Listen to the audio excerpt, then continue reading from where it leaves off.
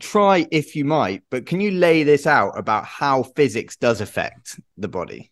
Sure. And that is such a, I mean, I could speak, do a 10-part lecture on that, right? But I want people to recognize that what we recognize as a body is a collection of cells. And those cells are made up of proteins and molecules and organelles.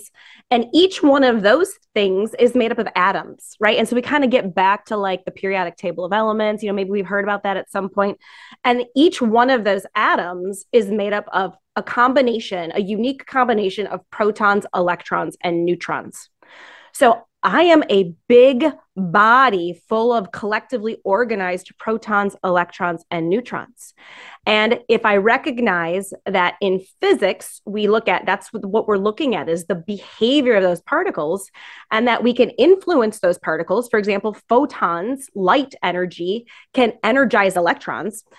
If I can understand the body at that scale and apply some strategies, I can actually influence the behavior of my chemistry. I can actually influence the behavior of hormones and things like that by looking at the body from that basically subatomic molecular or subatomic particle scale. And I don't believe in particles. It's lots of it's just waves of energy, but that sounds way too woo for most people. So Yeah, I like yeah. to Don't worry, we're I going to like to layer call in it the woo particles. as things go.